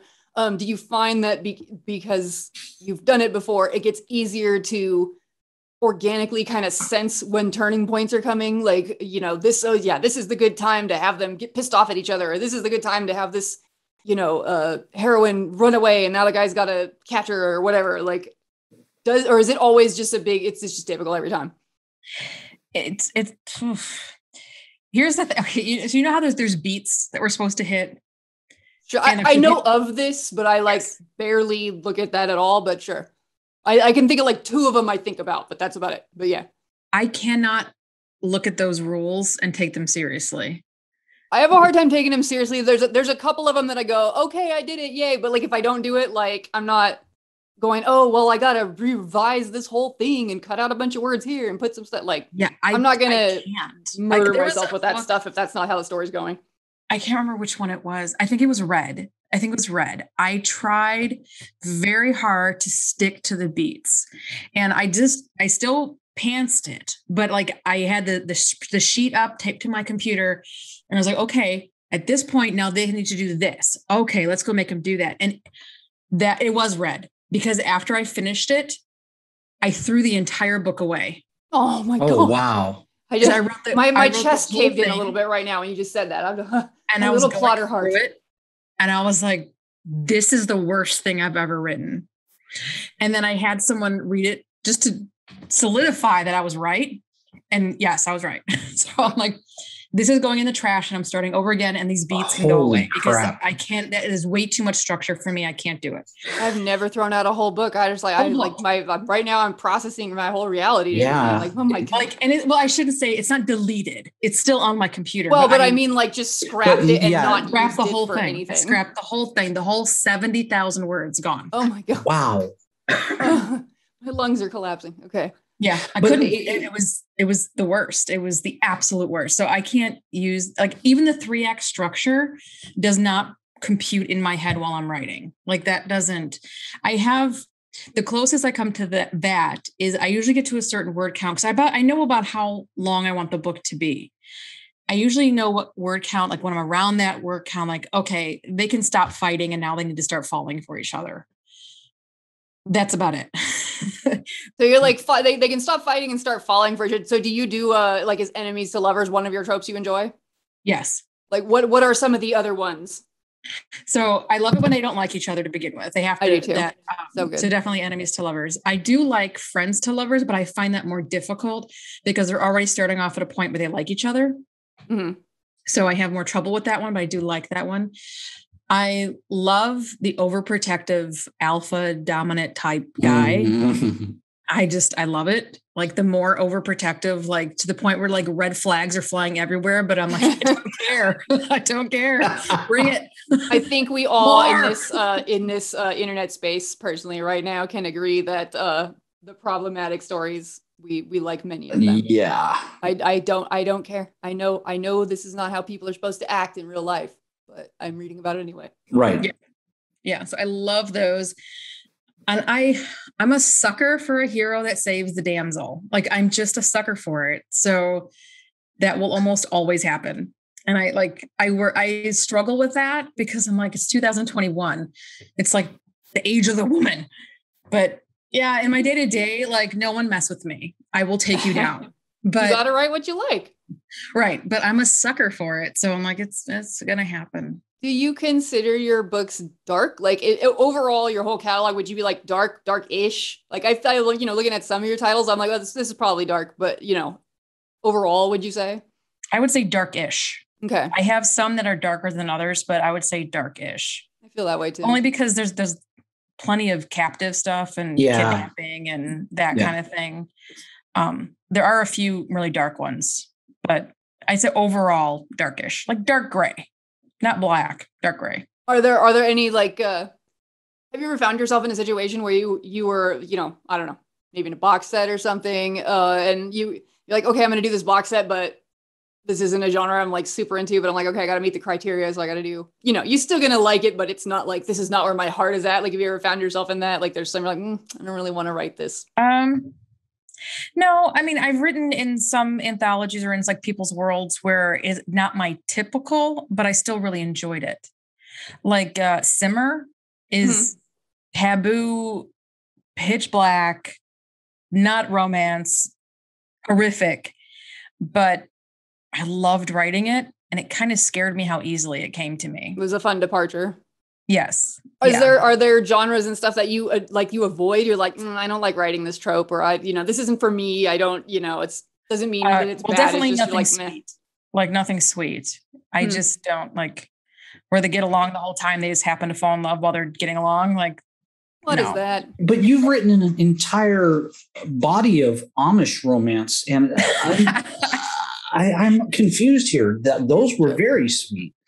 Okay, here's the thing with like Amish romance, like not actual Amish romance, but like when I think about Amish romance, I very quickly turn it into some sort of dystopian. Yeah, dude, me too. Which is not like the Amish lifestyle. So I don't mean like that's not, probably not that any Amish person would be listening, but just in case, like that's nothing against any of those things. But in my brain, I take something that's sweet and innocent, and then I twist it into these things that it's not. Yes. So I like, because like I'm dying to write a cult book. I'm dying to do it, but that's also something that like I need to approach that while like it is my full passion, because I know when I do it, I'm going to dive head first into it and adore everything about that story, but I'm dying to do it. Damn girl, I would totally co-write that with you, except for the fact that like you'd unfriend me after, because I'm my God, confident that that's why I've never co-written with anybody, because I know that person will just stop talking to me. Like I see myself and I know I'm an egregious pain in the ass. So I don't want to like expose anyone else to this bullshit. Like, but see, Measha, so sorry. Back me up here. See, that's poisoning the well before you've even tried. I'm a plotter, and I will like, it's not even like I've tried to pants, and the same kind of where her vibe is like, if I write it, if I make an outline ahead of time, I feel like I'm bored because I've already told myself this story. And, of course, Shane, you and I have talked about this many times on here. I, on the other hand, if I don't have any structure at all, and I definitely like some more than just super basic, I am just in the dark and I don't know where I'm going. And I refuse to step out because I'm not stepping off a ledge here. You know what I mean? Like I have to know where I'm going or I literally won't take the first step. And so like, I'd probably have to work with another plotter if I ever co-wrote anything. I don't know. Have you co-written, Measha? Yeah. Yes. Yeah. And I would say if you do co-write with someone, there are some things that you have to be on the same page with. And like, if you're a very strict plotter, then you probably would hate me, because after like chapter 3, I'm like, yeah, we're not doing that. Sorry. Here's the chapter I wrote that totally deviates us from the entire plot. Sorry. Yeah. And it's like, I think you're a wonderful human being, but I know we would like writing process, like we would give each other anxiety. Oh my goodness. And it's like not even intentional. It's just, we both like have to like, I think you work alone so much, you just develop this like little ecosystem of one person, and nothing can come in and like mess with any one ingredient, or suddenly the whole thing collapses. Okay. But still, if you found a plotter that you knew was a plotter, and you could work together on that aspect of how you write the story, meaning you plotted it all out, then in fact, unless you give it a try, you will never know whether you can co-write with someone or not. Now, I'm not saying, like you said, that means you can co-write with just anyone, but you don't give yourself nearly enough credit, I think, until if I had a plotter buddy and we both wanted to write the same thing and work on it together, I would not turn down the opportunity necessarily. I'm just saying there seem to be a lot less of us, and I'm just like, if it comes out, I think there's more of you than you think. There are more of you than you think. So any listeners out there, if you are an author and you're a plotter, Eris Adderley, that's and me and Livia are going to write a book. That's it. Livia. There you go. Livia Grant. I'm here with me. I don't think I've ever seen anyone plot. It's like her job. Like, yeah. It is. It's like my job. I'm gonna send you one of my outlines one time. You're gonna be like, get the hell out of here. You're gonna get the hives. Right. I mean, she has like backstories to backstories to backstories of characters that, like, I remember she told me when she like, no, I know when their birthday is. I know where they were born. I know their parents. I'm like, I don't even know if my characters have parents. Like, I'm somewhere in the middle on that. I will write stuff down as I think of it in like a separate document, but I don't necessarily sit there and think of it all ahead of time. It depends on what I'm writing. So intricate. And what amazes me is like, she's so much of it. And then when you read her stuff, it's like, when I read it, I'm like, I know there's an entire book in her notebook somewhere with more information than what's in this book, but her characters are very well-rounded because she does all of that. But like I said, like I get halfway through the book, I'm like, wait, are their parents alive? Did they have a childhood? Did they have family? She's got a whole genealogy going. Like, yes. We love you, Lydia. I just finished a project. I don't even know what season the whole book has taken place in. So like I have little brackets and they're like, put in the weather. Like when I go back to figure out like what part of the year is this taking place in? This is why I love these conversations, because it's a lonely process for us. We sit here and do this by ourselves. And I like to talk to other authors and hear what they do, because we're all kind of, some of us, we find little, oh, I do that too. Or then other stuff, you hear your author buddy and you're like, that is completely foreign to me. You know what I mean? Like, yeah, it is. Like, to me, I have to know, I don't know about season. I mean, I usually probably kind of know what season it is, but it's like, I have to know what the lighting in the room looks like first before I can start writing. That's stupid, but I'm just like, when is it happening? Is it dusk? Is it midnight? Are they in a room? Are the lights on? What kind of lights are, you know what I mean? Like, it's stupid shit that like, but if I don't know it, it's like, I can't visualize the environment. And therefore, again, I'm in the dark and I cannot, but I think there's no stage for my actors. That plays into like you're very good at setting the scene and setting like the world. And then you can tell in my stories that I don't know what time of day it is they're talking, because I don't tell you what time of day it is that they're talking, because I don't know. It may fucking not even be important, really. I mean, like, does it matter if it's nighttime? No, what matters is what these two characters are telling each other and how they feel about it. You know what I mean? Like, sometimes, like, who cares?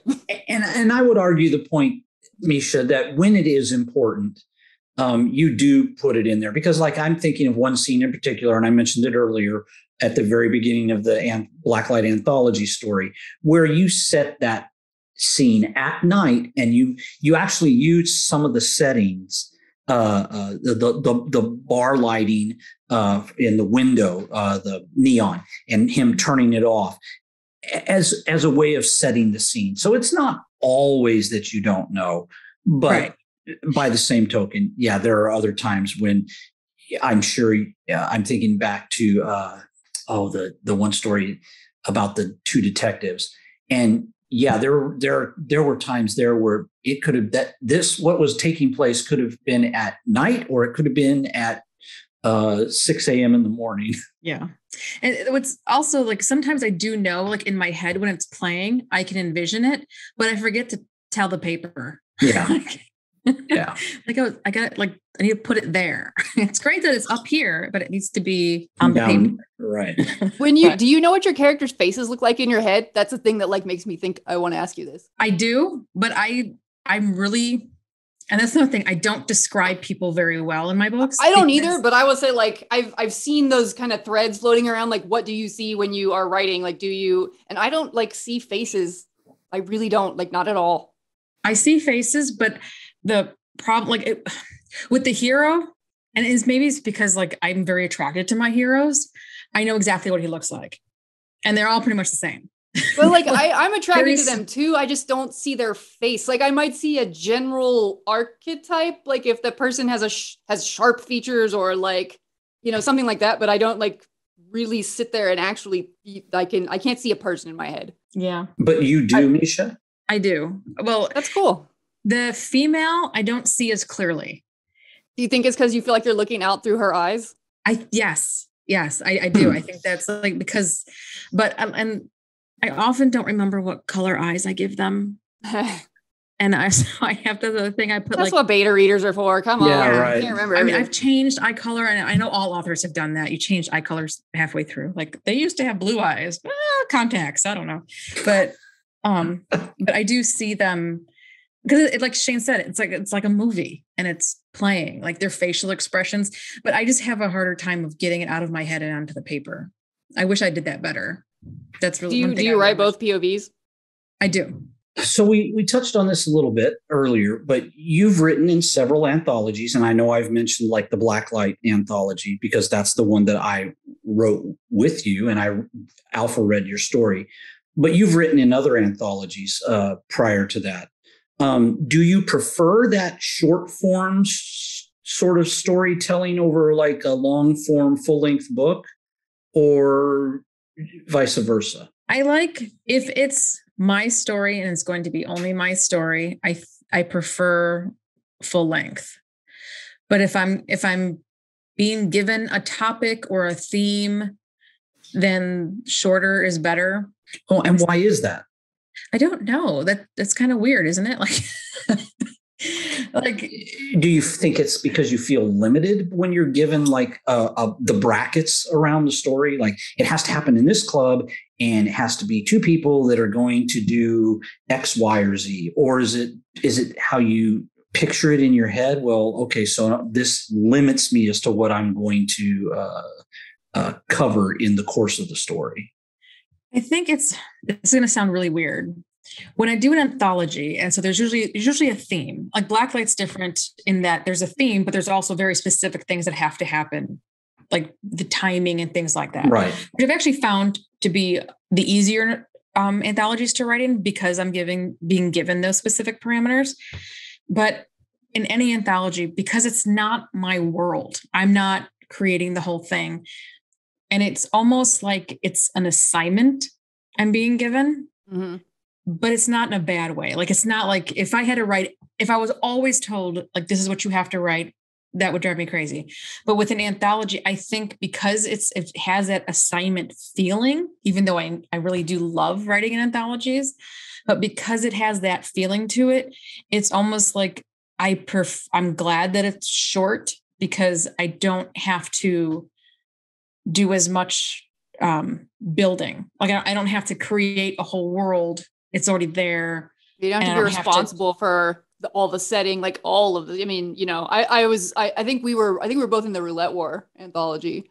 Yes. And it's like, I don't think I had anything that happened outside. I had like one scene that happened outside of Blacklight, and then everything else was in there. And that was all in this enormous, World Bible document that, Livia Grant and Jennifer Benet gave us. And so on one hand, there's the constraints. You're like, oh, well, I can't do this because they don't have whatever in the club. But on the other hand, you're like, oh God, I don't have to think of all this stuff. You know what I mean? There's people's names that work here. I can just go with what they said. Right. Yeah. And it's a fun challenge, I think, to like. It is. And instead of a blank canvas, it's like, here's the tools, make something. Exactly. Yeah. And the anthologies always give you a word count that you got to stick to anyway. So it's not. But every anthology I've ever been in, I'm always going to, but I'm sorry, mine's so long. Livia was like, it's okay. Thank God I'm not going to be the only one with like a 28,000 word story. Yeah. But I also like, see, this is like the nerd in me, because it feels like an assignment, but not in a bad way. I just want to emphasize that. It's like a little challenge. It is, but when I go to it, I'm like, I want to get an A on this. So heck yeah. I'm just such a nerd. But whatever we have to do to motivate ourselves, right? Like whatever, Right. I mean, Shane and I think the last episode we put up was about writer's block, and motivation was one of those topics. Yeah. And I said this jokingly, but one of the things that motivates me is I don't want to disappoint people. So like something in an anthology, for example, and there's a deadline, like that will really light a fire under my ass. Whereas when I'm writing for myself, things tend to get stretched out in this process. But it's like when I know that like, if I don't get this to them on time, I'm going to be really making people unhappy with the situation. I'm like, because if I upset people and they're disappointed in me, like my entire little world will crumble, and that's probably not healthy, and I probably need therapy for that. But in this situation, I am using my own mental health problems to motivate you to finish the story. Well, every cloud has a silver lining, and you found it. Yeah, exactly. Another thing we touched on earlier in our conversation a little bit was romance writing community as a whole. And I know we discussed it, and you said very clearly that you found the community to be a very empowering community. Are there things about the community that you find in particular to be more empowering than others? Or is there something about the community as a whole that you're like, now that I'm a part of this, I don't know if I could live without it? And whether that be like online interactions or real life interactions when you go to a book signing or whatnot, friendships that you've made, is there anything in particular that stands out above the others? I would say interactions with other authors, like sounding boards. Okay. I don't think I could live without that, because like Eris said, it's a very lonely activity that we do. We're the only ones who's sitting at our computer and putting these words on the pages.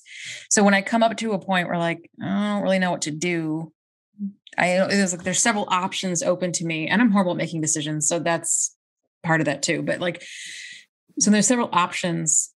It's so helpful to have people that you can be like, look, this is the situation and this is what I'm thinking of doing, but what do you think? And it's very helpful to have that. I don't think I could get as much done as I do without that. Amen. And do you feel like that is something you discovered during the course of becoming an author, so to speak, as opposed to when you were just writing for yourself?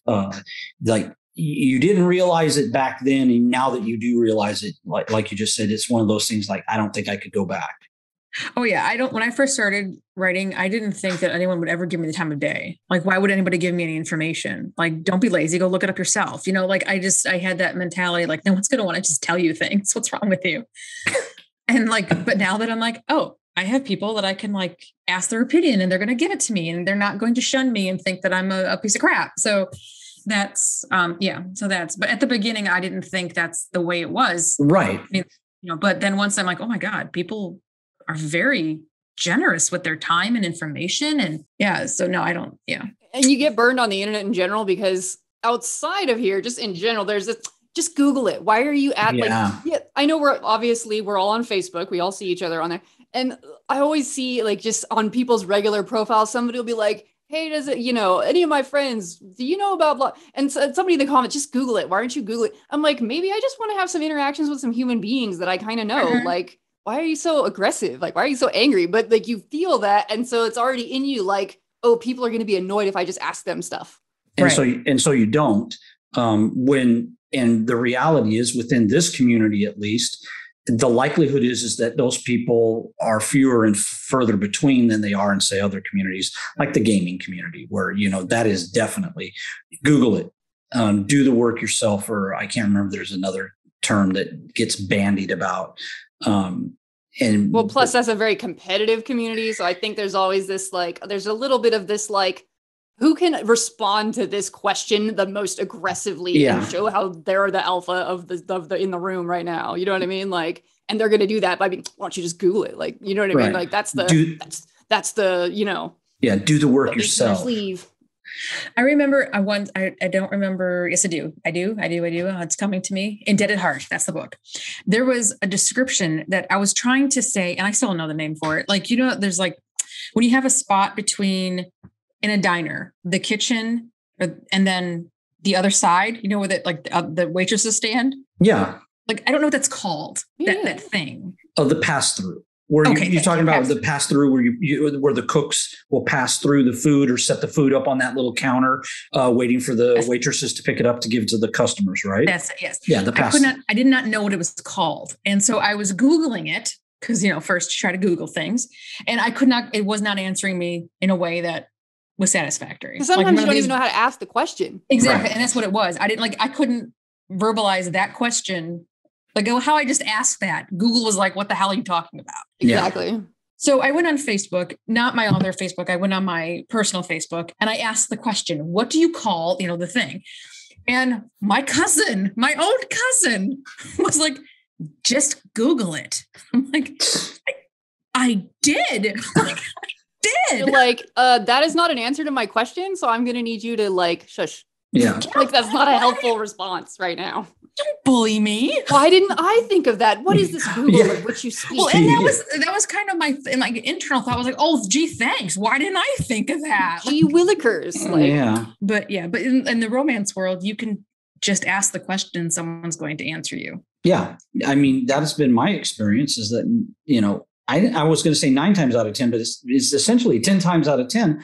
Someone will say, well, here is, you know, what that's called, or I have a friend or whatever. And you're going to get a you know, polite response and get the information. And again, that's part of why I think we all find this community so empowering, is because it's not that competitive nature. Like, you know, when you're playing a video game, the gaming boards, which are rife with trolls and people whose response is, you know, you need to do the work. And, it's like, no, I just want an answer to a question. That's all. I'm very confused. I wish we could, like, I don't know, talk to people without being afraid they'll yell at us for asking them the question.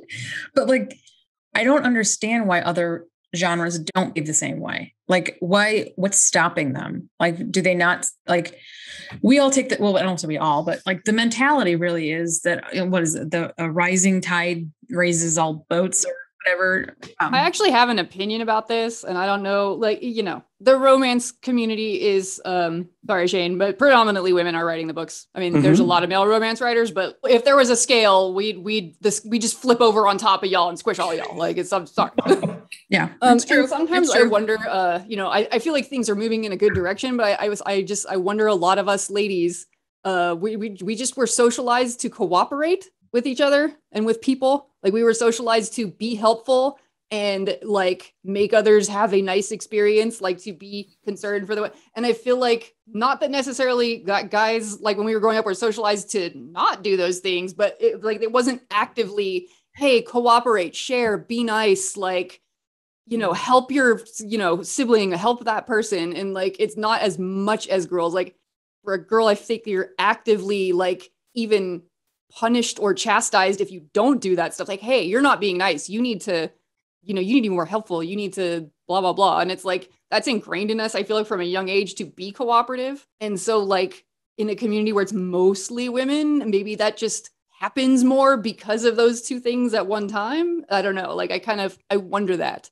Because a lot of the other kind of fiction genres, there's a lot of genres where a lot of writers are men. And, like, I don't know. I think men are not, like, socialized to cooperate. They're socialized to compete more. Yeah. Well, in general, there's always exceptions, blah, blah, blah. But right. In general, though, it is men are socialized to be competitive. So there's a level of dominance factoring in there. Like, you have to establish who's the alpha, and then the alpha determines whether or not they're going to parse out that information.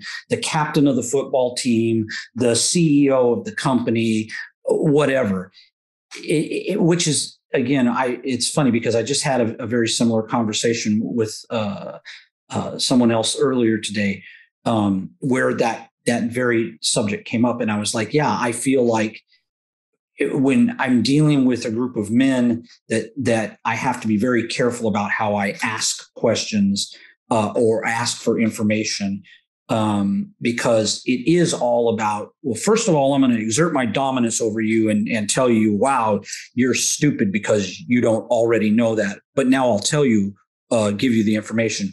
Whereas when I've had a woman boss, it's more like, okay, well, let me give you the information. Now, do you understand this? Do you know why you need this information? Is this information, did I present it to you clearly?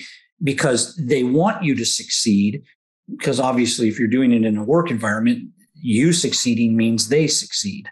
But with men, it tends to be much more aggressive. It's like, well, and I think also men are socialized that if you ask for help or you show in some way that I don't know a thing, that you're weak. Now everybody's gonna think you're weak now. And so it's like, you got to like not show that, or you're gonna, there's gonna be a problem on this social ladder that you're on. So it's like, again, I don't write in other genres. I have settings that could cross over some different things, like some fantasy and stuff, but I'm still primarily in our market. So I don't necessarily see all of what goes on out there, but I don't even know if as many people are asking so many questions or feeling comfortable to ask all these questions. Like when I started and I was putting up stuff on Literotica for free, and it's a fairly, I feel, even mix of people on Literotica. There's a lot of male writers, female writers, non-binary writers, or everybody's on there. But I very much, that's why I ended up on Facebook and started a group with my writer friends, is because their forum, like, you couldn't ask anybody anything. Oh my God. Like, you asked the simplest question and like the people who had been there forever everybody would just come, and it would be like a dick measuring contest of who could most scathingly, like, remind you that you're a newbie peon, you know what I mean? And it was just like, why is this fuckingness? So it's like, I didn't even want to ask anyone anything, because I knew that it was just, I would get no help, and I would just get like mocked, or, people would be assholes to me. But whereas then I ended up in Romancelandia, and I was like, oh, people are so nice. What the hell? Like, not used to that. And I think also, like, so many people read romance, and romance readers are like voracious. Like, they consume books like food. Like, they want. I don't know how people read this many books, but they do, man. Holy mackerel! People reading a lot of books. We just don't experience. We don't feel the pressure of competitiveness, I think, as some other genres. Yeah, it's not like we're all competing for like a much smaller piece of a whole pie. Right. We there's more to go around. So it's like, okay, it's just, if I sell 20 books, it's not like Measha's going to sell no books. Like, right, exactly. We'll also sell 20 books because those readers are thirsty. And also, like, I can't write a book a day. So how can I possibly satisfy a reader who reads a book a day? Like, I can't. I need help. I need the community to keep feeding them while I'm writing. And I need books to read. Shit. Right. And I wonder, but also like, because we want to help each other and we see it that way, like, it's not competitive. Like, you write a book to hold them over until my book comes out, and then my book will hold them over until your book comes out. But it also can go back to we're helpful, and we grew up being helpful, and that's, part of it. Yeah. I think, but it just plays into it. It definitely, in my opinion, plays into it. And we write about relationships. So other than, okay, in any genre, there's going to be folks that are like, a tiny little bracket of people is literally just there to make money. And they're churning out plot formulas, hiring a ghostwriter, whatever. And whatever. Like, I'm not knocking that. Like, get after it if it makes you a living.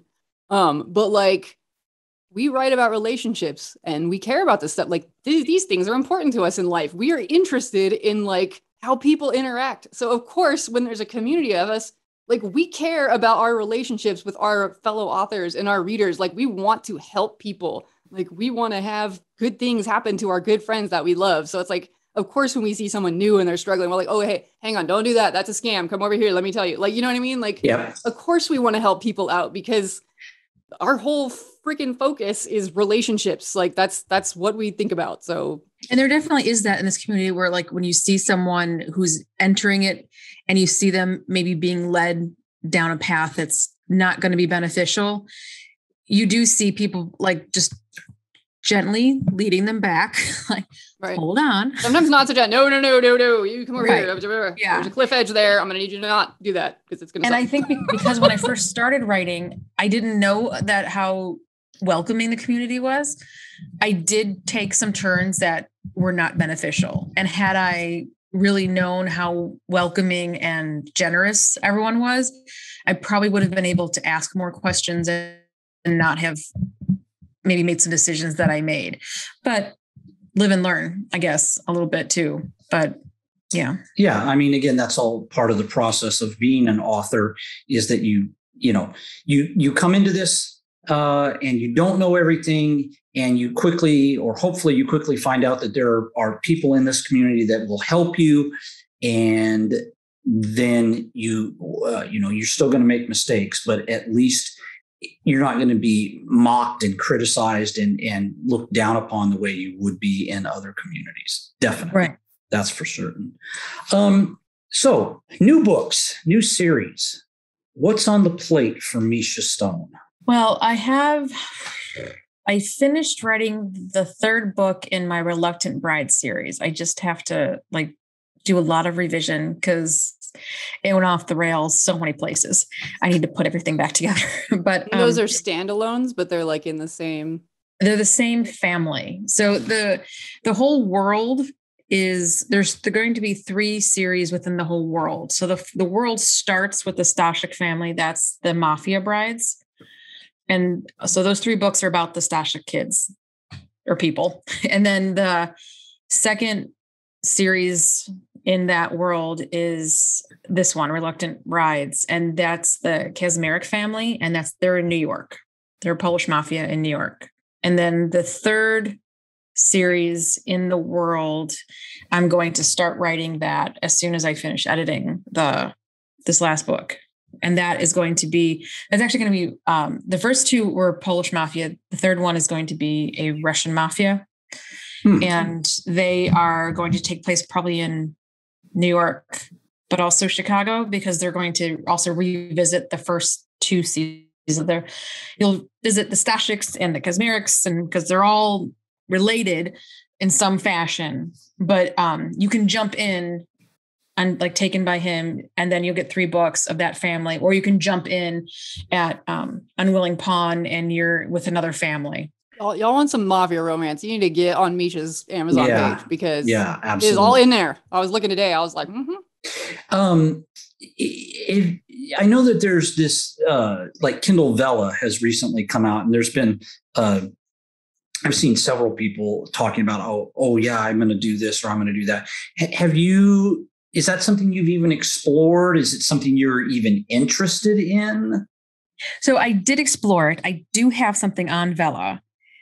But, oh, wow, that's cool. Yeah, no, it's not. Don't go there for me. Okay, we will go there for everybody else. Don't go there for me.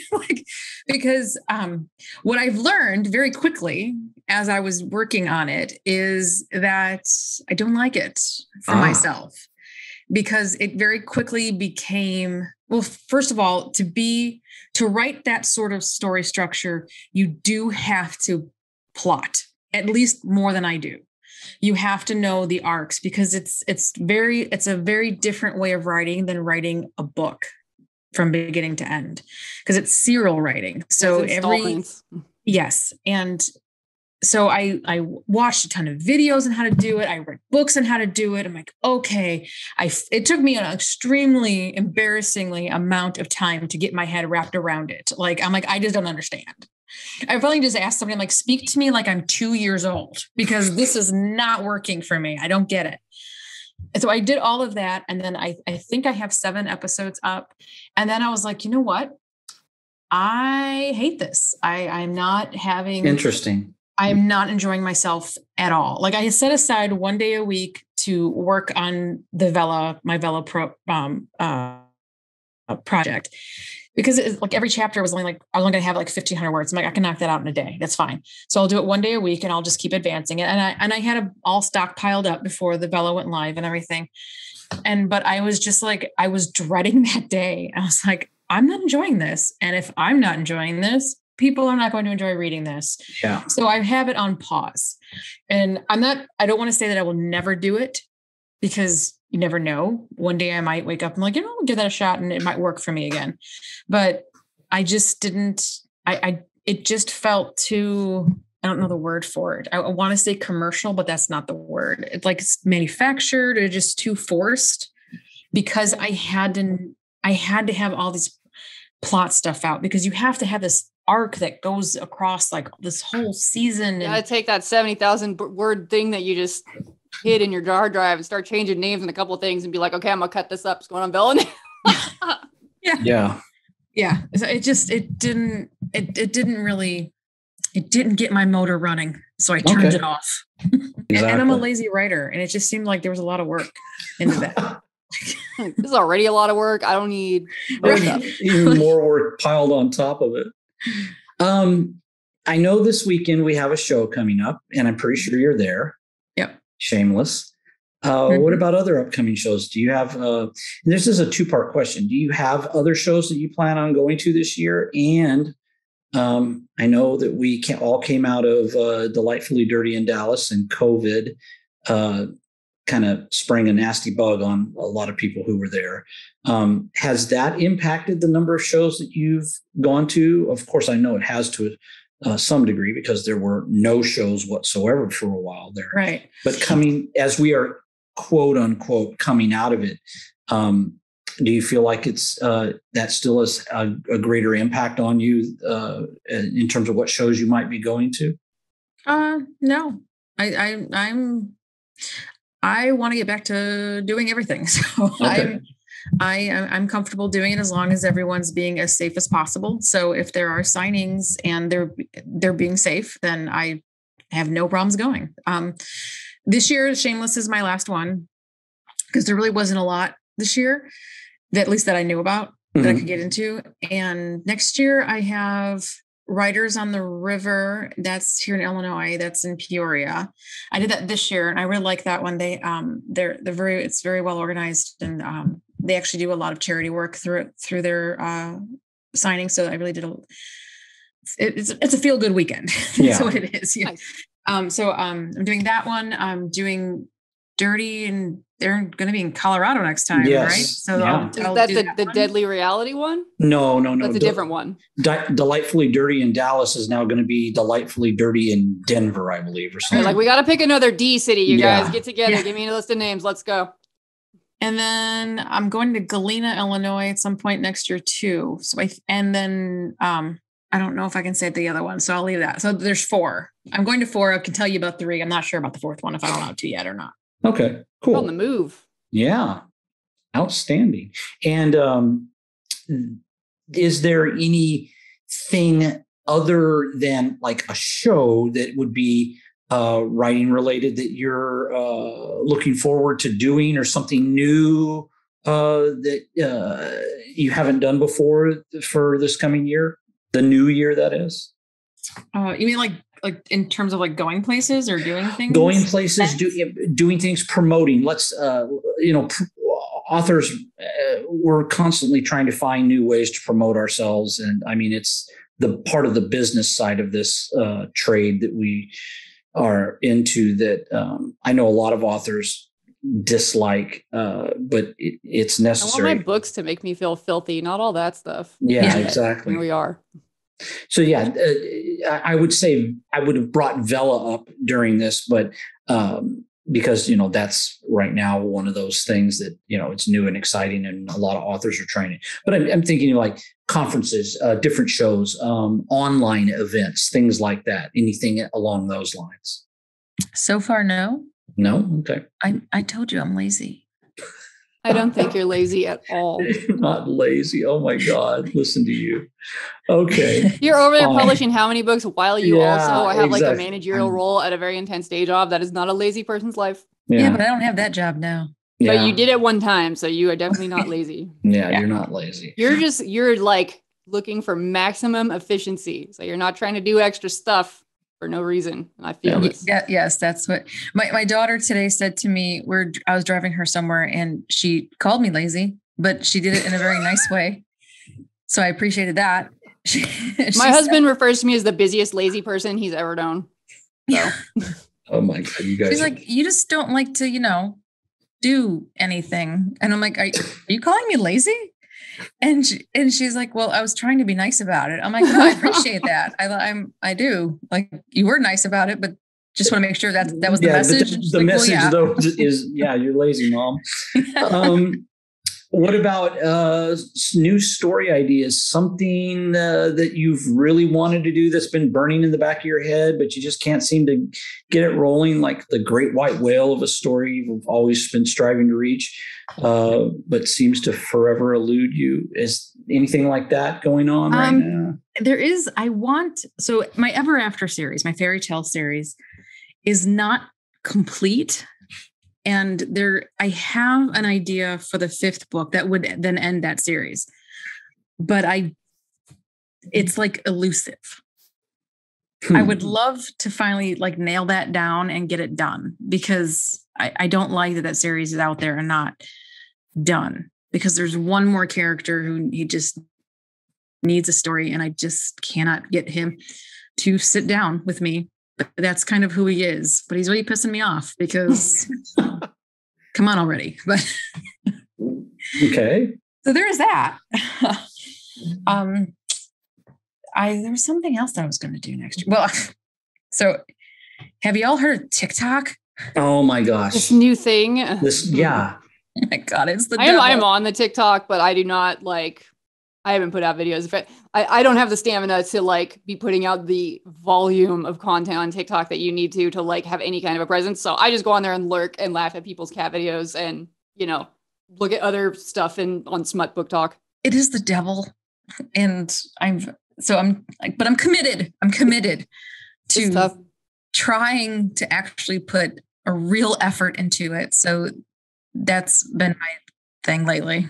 I'm going to go find you on there and follow you. I'll be encouraging. If you do, you really, really, really, really, really, really, really need to see the Halloween one I did. Because I totally am going to. In a costume, and I think it's hilarious. I'm ready. Mine are everyone should see it. If I ever get back to it, it's like I need to focus. Like I've, over the course of being on there, learned that like you pretty much need to have a topic that your channel is about and stick to that. Because if you deviate, people just don't give a crap about those videos. Yeah, here's the problem with me also. I am scatterbrained. Like you have no idea how scatterbrained I am. Like, so you go all these writing conferences and they talk brand, right? We've heard these talks. Like, find your brand. My brand is that I'm crazy and that I am everywhere. That's a good brand. And I can't sit down in the same place twice. So that's the problem with me. So like, that's not going to work for my TikTok channel.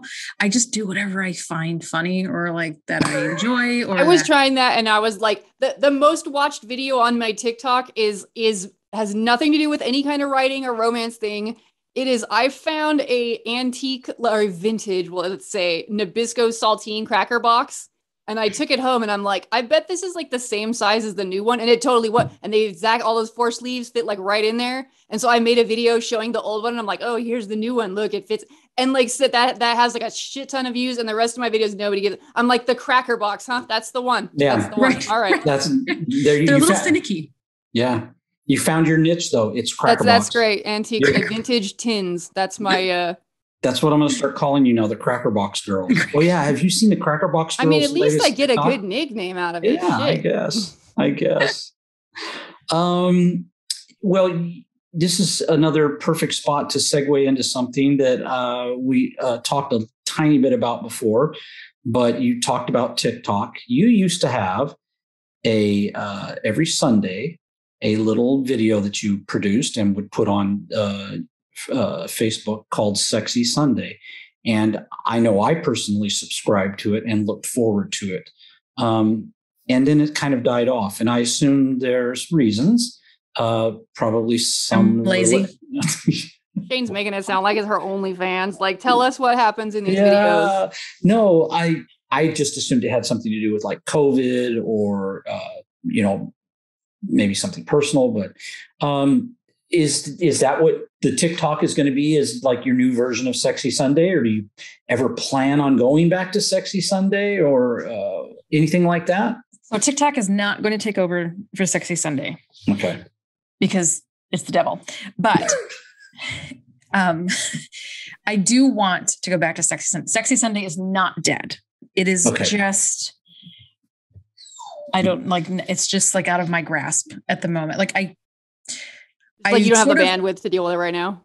Right. And I sort of petered out of ideas. And then I just felt like, okay, just going on every week and saying like, okay, so this is what I did this week and this is what I'm going to do next week. See ya. Like, just didn't seem, it didn't seem content worthy. I'm like, why would people want to know what I did last week and what I'm doing next week? And then check in next week to see if I did what I said I was going to do. And the odds are I'm not going to do what I said I was going to do because I'm crazy and can't remember what I said I was going to do.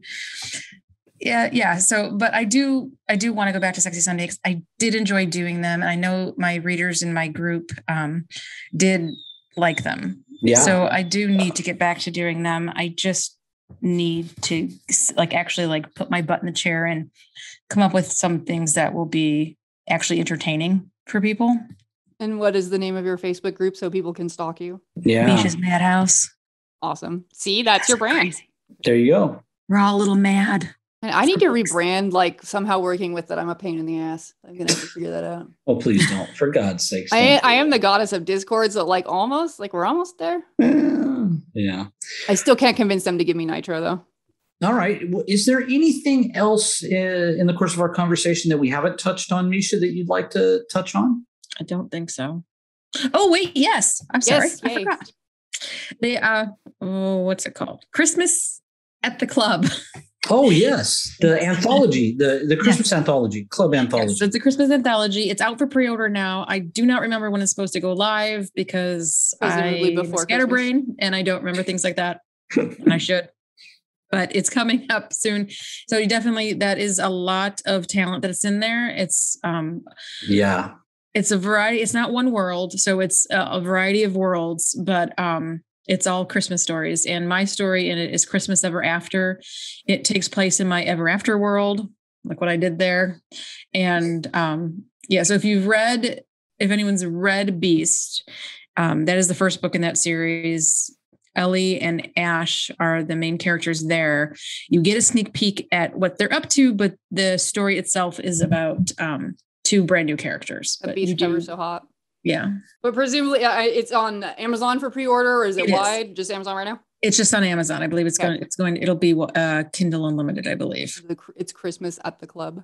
Christmas at the Club. And there are a lot of, including yourself, a lot of incredible authors. It looks like it's going to be an outstanding anthology. Yeah. Are we looking at 8, 9, or is it one of those ones 20 authors? How big is this? How girthy? I don't think it's unmanageably big. I believe it's 10. Yeah. And I think it's because, like we talked about before, it's because it's for authors that have a club-based series. If you have a series that you've done that's, I don't know, in a BDSM type club situation, or even whether peripherally or what, but that's in general what they're looking for the authors that they invited. So Stronghold, Blacklight, those are the kinds of series and authors that got invited to it. So I'm really, really, really looking forward to it because a lot of those I know the club. Go ahead. It goes live November 30th. Okay. Nice. Okay, good. All right. Oh, and it looks like there is more. There's more people than I thought. There's 17 stories. Oh, wow. Nice. It's a good selection. Yeah. That's kind of fun in an anthology too, because if one story's not for you, probably another one's going to be. Yeah, exactly. Right. Exactly. Right.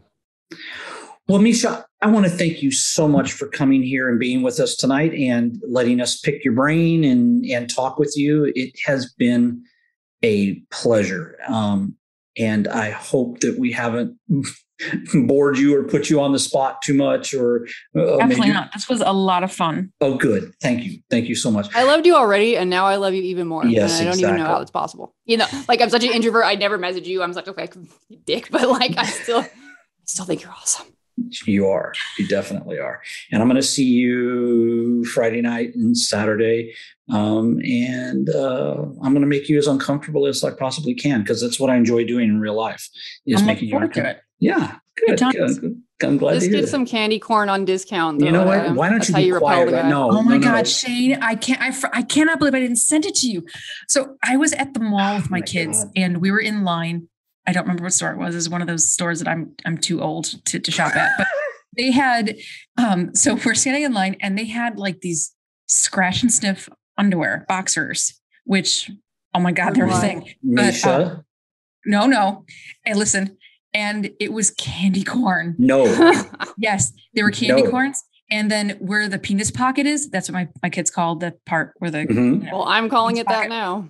So the penis pocket was a big candy corn, and we're sitting in line, and my daughter points it out, and she's laughing at it. I'm like, oh my God, I think Shane needs these. No. And she's like, what? I'm like, a friend of mine, he totally needs these. No. And she goes, well, get it for him and give him to him for Christmas. No. And I was like, I don't think his wife is going to like me sending him underwear. So we're going to pass.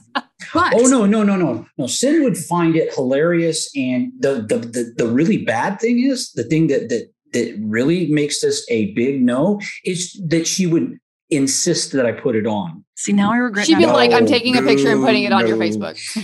I took a picture of it, and then I meant to send it to you, and then but I never did. And now I don't know where it is on my phone because I have a horrible phone. But good. And let's just leave it at that, because that's I'll where find it it. belongs. I'm going to find it. Maybe I can still find them online. No. And I'll send them to Sin for Christmas, and I'll be like, here's my gift to you. I hate Put you these so on much Shane. right now. I can't even begin to describe it. You know, I was going to say, please tell our listeners where you can be found. But right now, no, I don't. People who don't need to know where you can be found. No, I want people to contact me and tell me if I should do this. So you can contact me on Facebook, and you can go to my readers group, Measha's Madhouse, where we're all mad for books, you know. And I don't do Twitter anymore because, I'm on Instagram. I'm on TikTok. And I have a website, MeashaStone.com. All right. There you go. All these places where people should go and tell you not to send me candy corn underwear of any kind. Where the penis pocket is of the candy corn. Yeah, exactly. I need to emphasize that because that was hilarious. Penis pocket sounds like a really just a failed attempt at a frozen food marketing campaign. A hot pocket that you put on your. It was like a translation error. Like it was supposed to be sausage, but there was like a language gap between the marketing departments on two continents. Anyway. Oh my God, that's horrible. All right. Penis pocket. All right. Well, again, Measha. Now, if you use that term and you make any money, my daughter who says that, she's gonna want her cut because I will send her. I don't think any dude wants to hear penis pocket and then she gets her cut. Like that's two things that are not supposed to happen in the same. Yeah, paragraph. You do not want those phrases connected in any way, shape, or form. No. All right. Well, again, Measha, thank you so much for being here with us tonight. Thank you for having me. It was fantastic talking to you. The Not Safe for Work Romance podcast, you can find us on Apple Podcasts, Google Podcasts, Pandora, and YouTube, and you can follow us on Facebook. We can also be found on Twitter at RomanceNSFW. That's RomanceNSFW, all one word. You can find me, Shane Sterrett, on Facebook, Twitter, and Instagram. Just search for Shane Sterrett, or look for my group, The House of Sterrett, on Facebook. You can also find me at my website, ShaneSterrett.com. Shane Sterrett, all one word. 2 R's and 2 T's, people. All of my books can be found on Amazon, available for Kindle, in Kindle Unlimited, and also in paperback. And I'm on Facebook. That's where I'm on most of the time, social media wise. You can follow my fan page, or you can join my private group. There's Adderley's Home for Wayward Troublemakers. I'm also on Twittergram. I'm on Twittergram, guys. It's a new thing I'm starting. I'm on Twitter, Instagram, TikTok. Just search for Eris Adderley because nobody's going to put up with more than one of me existing. And if you like dirty tentacle aliens, I write all that good stuff as Octavia Hyde. It's what I'm working on now. So if you want updates on that or just a grip of monster fucker memes, you can search Octavia Hyde. That's Hyde, Hyde, on all those same platforms. You want to read my smut? It's all on Amazon. Currently, everything's in Kindle Unlimited. Well, this has been wonderful. Except for the whole ending here, which we had to bring up candy corn. And that should be something that I'm going to start including in the prelude to every episode, is that candy corn is a verboten subject. That's a hard limit for Shane. That is, yeah, I'm going to start saying red, safe word. You're going to drop in that clip of Shane from the trailer. I'm going to safe word out. Like, I'm going to. Dom can safe word too. Yep. I'm going to safe word out if we start talking about candy corn. So, but no, again, Measha, thank you so much for being here with us tonight. We really appreciate it. And looking forward to the Christmas anthology when it comes out and your new books. Please tell me there's a forbidden candy cane scene. Oh, God. Oh, wow. That's almost like a figging. That has like a figging vibe it's minty, to it. Right? Yeah, I could get into that. I could definitely get into that. Sorry, we're immediately perving it out. Like, we can't even be romantic. We're like, what's going in what hole? Let's go. Come on. Exactly. Now we know what happened to the figgy pudding. Now we know. Mm-hmm. We know where the romance writers are putting it. Yeah. All right, guys. Thanks again. Have a good night. Night. Thanks.